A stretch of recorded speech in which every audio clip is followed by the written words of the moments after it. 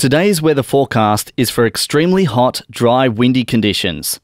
On high-risk days, leaving early before a bushfire starts is always the safest option. On extreme fire danger days, it is advised that you leave the night before or early in the morning. However, you decided to stay with your property. What happens next is up to you.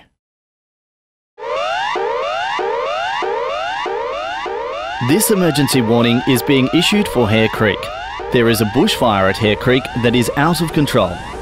The bushfire is travelling in a northwesterly direction towards Upper Hare Creek. Firefighters have been unable to stop the fire, and it has now crossed Silverport Road and is moving towards Upper Hare Creek. You are now in danger.